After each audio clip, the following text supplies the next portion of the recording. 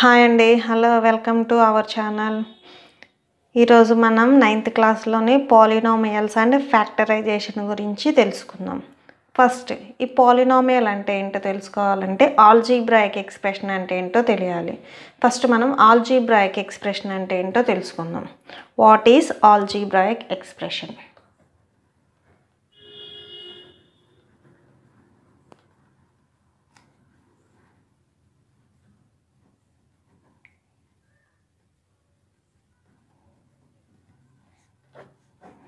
What is algebraic expression? An algebraic expression is a single term or combination of terms connected by the symbols plus or minus. Algebraic expression అంటే అండి ఒక single term ఉండాలి.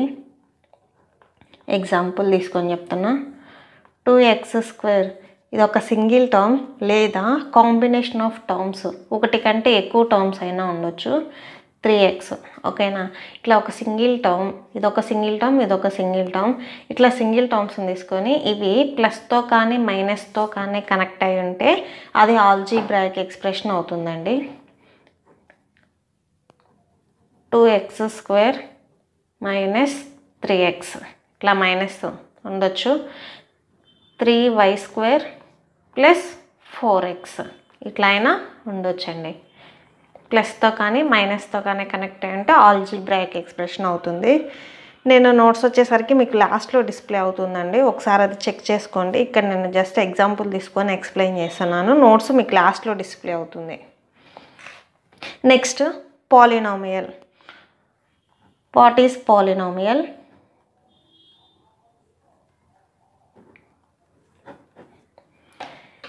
An algebraic expression in which the variables involved have only non-negative integral powers.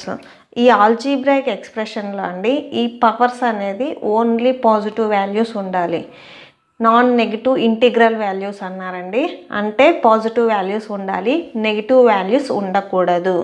Negative values ఉంటే అది polynomial కాదు. Let's take an example.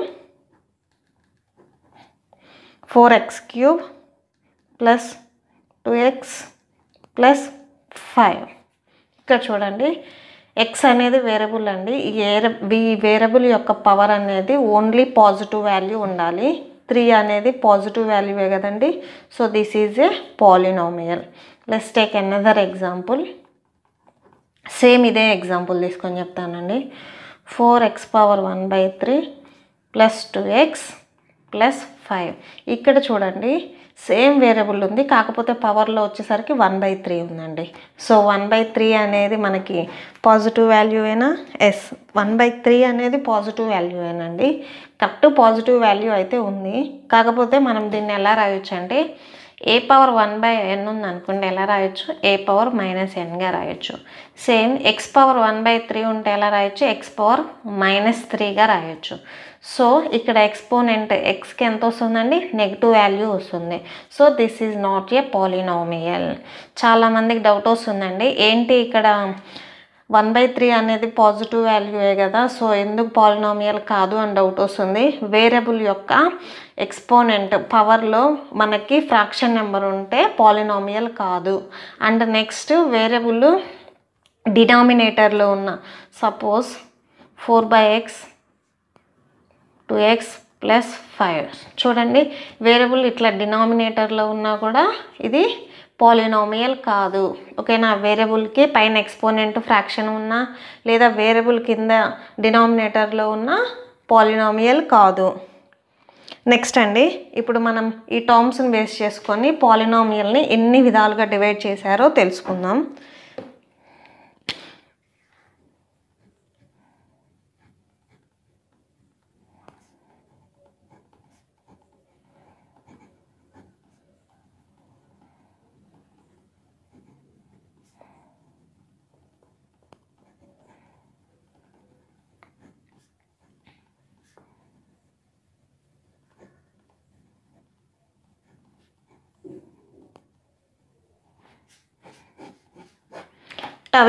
Types of polynomials according to number of terms అండి.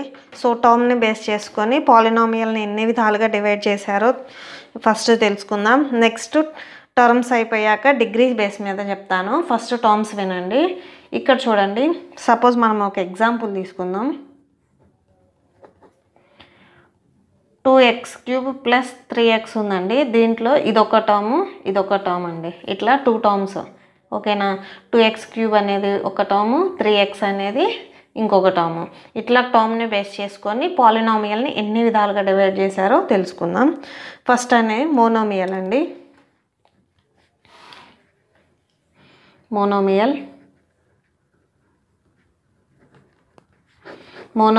Monomial A polynomial with a single term. Monomial అంటే అండి ఈ పాలినామియల్లో only single term ఉండాలి.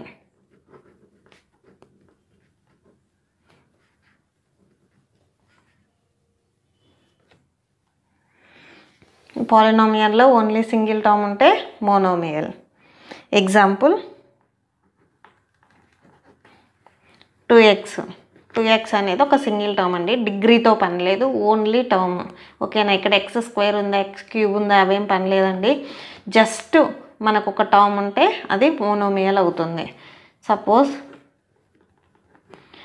5x³ ఉందనుకోండి, 5x³ also monomial అండి, ఓకేనా. డిగ్రీతో పని లేదండి. ఇక్కడ వేరియబుల్కి ఎక్స్పోనెంట్లో ఎంత ఉన్నా మనకు అవసరం లేదు. జస్ట్ ఒక టర్మ్ అనేది సింగిల్గా ఉండాలి. సింగిల్గా ఉంటే అది మోనోమియల్ అవుతుంది.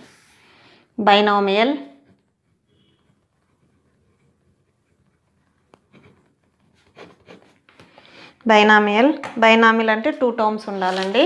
2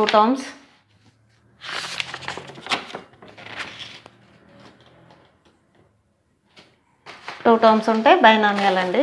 example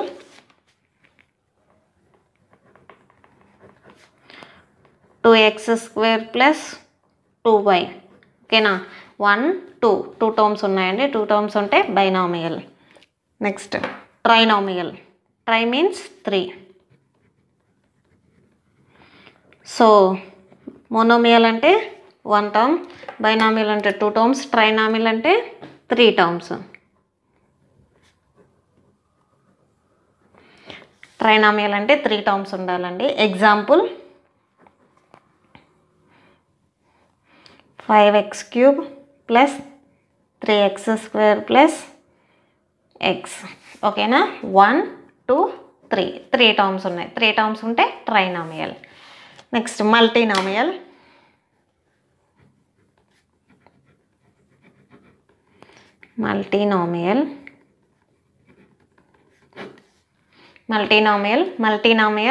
more than 3 terms. More than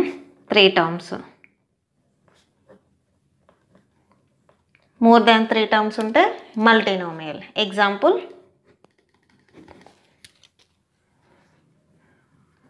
5x⁴ plus 3x² plus 4x plus 4. 1 2 3 4. More than 3 కంటే ఎక్కువ ఉంటే మల్టీనామియల్. సపోజ్ ఇక్కడ మనకి ప్లస్ 5y ఉందనుకోండి, 1 2 3 4 5 టర్మ్స్ ఉన్నాయి, మల్టీనామియలేనండి. Next degree of A polynomial.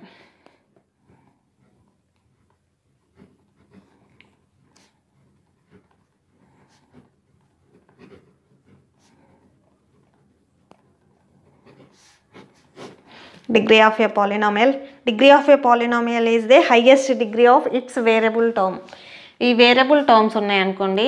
Example 5x³ plus 3x² plus 2 ఇట్లా ఒక పాలినామియల్ ఉందనుకోండి.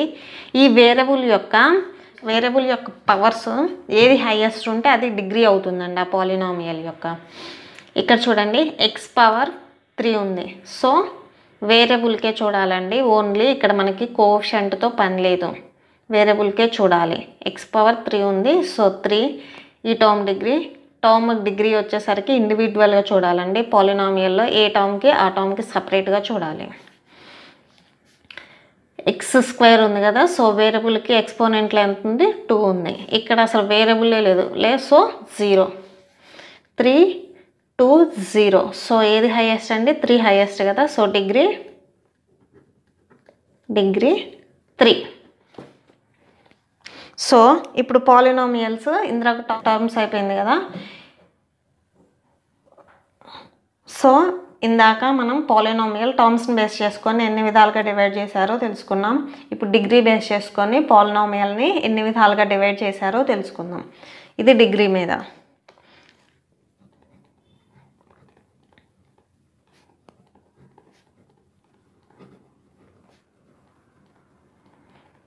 Types of polynomial according to degree.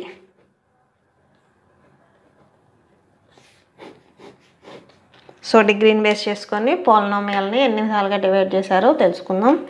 First zero polynomial.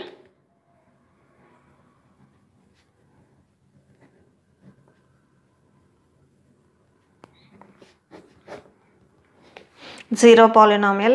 If all coefficients are zero, that is zero polynomial.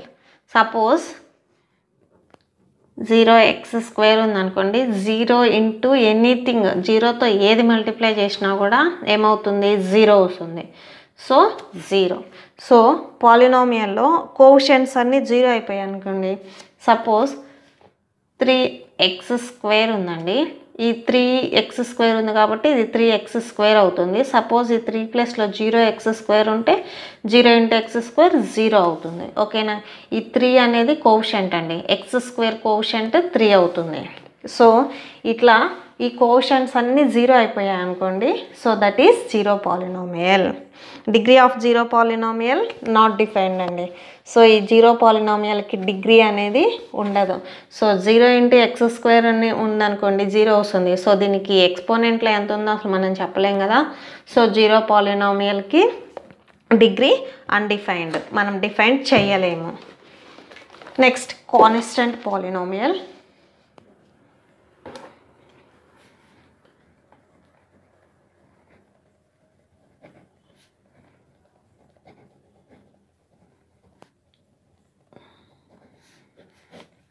Constant polynomial example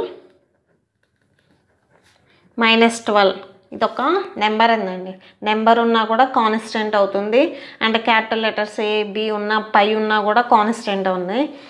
X కానీ why కానీ Z కానీ అవి ఉంటే variables అండి. Just numbers ఉంటే అవి constant polynomials. -12 is a constant polynomial. Next 3/4. 3/4 fraction కూడా constant పాలినామియలేనండి. మనకి ఈ ఫ్రాక్షన్ అనేది ఇందాక నేను చెప్పింది ఎక్స్పోనెంట్, వేరియబుల్కి ఎక్స్పోనెంట్లో ఉండకూడదు. కోఎఫిషియంట్ కాన్స్టెంట్ అంటే మనకి వేరియబుల్కి ముందు టర్ము ఫ్రాక్షన్ ఉండొచ్చు. So degree of a constant polynomial 0. So దీనికి డిగ్రీ ఏమవుతుందండి, 0. Constant polynomial degree 0. వేరియబుల్లే లేదు కదా, సో 0 వస్తుంది. వేరియబుల్ ఉంటే జస్ట్ ఎక్స్ అలా ఉంటే 1 వస్తుందండి, వేరియబుల్లే లేకపోతే 0. Next linear polynomial.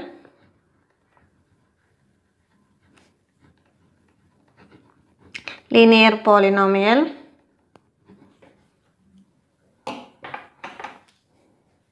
Linear polynomial example అండి, ax ప్లస్ b ఉందనుకోండి, ఇక్కడ a b అనేవి కాన్స్టెంట్ అండి. లీనియర్ పాలినామియల్ అంటే డిగ్రీ 1 ఉండాలి. సో ఇక్కడ ఎక్స్కి ఎక్స్పోనెంట్లు ఏం లేకపోతే 1 ఉన్నట్లండి. జస్ట్ ఎక్స్ వై ఉంటే వాటికి డిగ్రీ అనేది 1 వస్తుందండి. Degree of a linear polynomial 1. Degree 1. Example 7x plus 8. So ఇక్కడ వేరియబుల్కి 1 ఉన్నట్లు ఇనీషియల్గా. Next quadratic polynomial.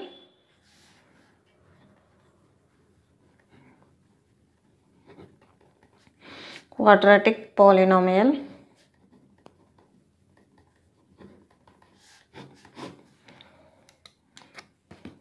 Example. So లీనియర్కి degree 1 కదా, క్వాడ్రాటిక్ ఎంత ఉండాలి, 2 ఉండాలి. ఎగ్జాంపుల్ చూద్దాం. 2x² plus 4x plus 5. ఈ టర్మ్కి వచ్చేసరికి డిగ్రీ 2 అండి. నెక్స్ట్ ఇక్కడ వేరియబుల్కి ఏం లేకపోతే 1 ఉన్నట్లు, అసలు ఇక్కడ వేరియబుల్లే లేదు కాబట్టి 0. సో 2 1 0 ఏది హైయెస్ట్ అంటే 2 హైయెస్ట్. So degree 2. డిగ్రీ 2 ఉంటే quadratic. Next cubic polynomial.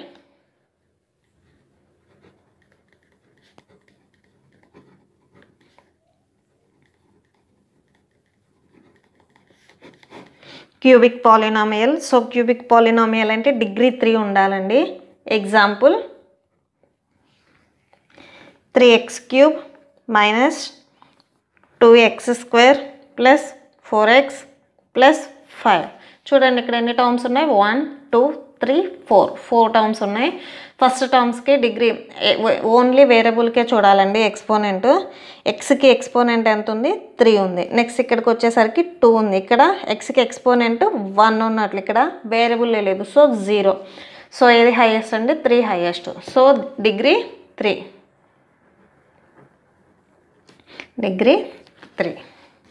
Next ఇప్పుడు మనం ఎక్సర్సైజ్ చూద్దాం. Exercise 2.1 first Roman.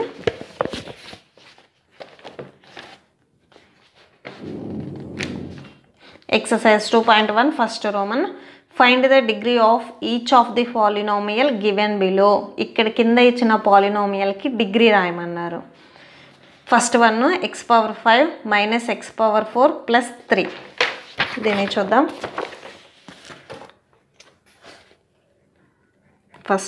ఫస్ట్ రోమన్లో ఫస్ట్ది x⁵ మైనస్ x⁴ ప్లస్ 3. టర్మ్స్కి ఇండివిజువల్గా చూడండి. ఫస్ట్ x⁵ ఉంది కదా, ఇది ఒక టర్మ్, 2 3 టర్మ్స్. ఎక్స్కి ఎక్స్పోనెంట్ ఎంత ఉంది, ఫస్ట్ టర్మ్కి 5, సెకండ్ టర్మ్కి 4, థర్డ్ టర్మ్కి వేరియబుల్లే లేదు, సో 0. ఏది హైయెస్ట్, 5 హైయెస్ట్. సో డిగ్రీ ఎంత అవుతుంది total పాలినామియల్కి, 5. Degree 5. Second one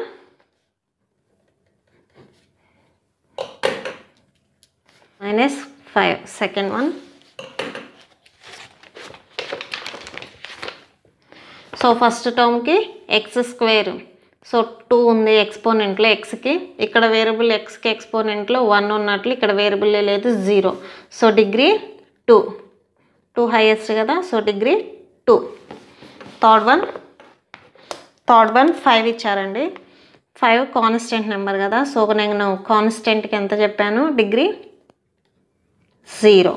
constant degree 0 కదా, so degree 0.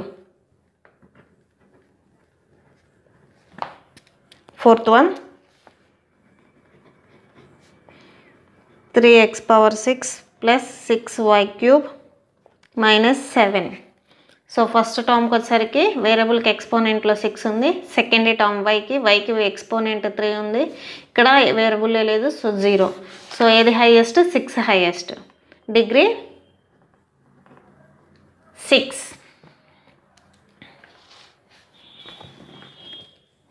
Fifth one 4 minus y². So ఫస్ట్ది ఈ టర్మ్ చూడండి, ఈ టర్మ్ వచ్చేసరికి వేరియబుల్లే లేదు, so 0. Second term variable y కదా, వైకి ఎక్స్పోనెంట్ ఎంత ఉంది, 2 ఉంది. సో ఏది హైయెస్ట్, 2 కదా, degree 2. Sixth one 5t minus √3. Degree. So degree దీనికి చూడండి, ఈ టర్మ్కి ఎంత ఉంది, 1 ఉంది, ఈ టర్మ్కి అసలు వేరియబుల్లే లేదు, 0. సో ఎంత, డిగ్రీ 1. ఓకేనా. సో ఎక్సర్సైజ్లో 2.1లో ఫస్ట్ రోమన్ ఈ వీడియోలో అండి. నెక్స్ట్ రోమన్ నుంచి నెక్స్ట్ వీడియోలో కంటిన్యూ అవుతుంది. సో మీకు ఈ వీడియో నచ్చినట్లయితే లైక్ చేయండి, షేర్ చేయండి అండ్ సబ్స్క్రైబ్ చేయండి.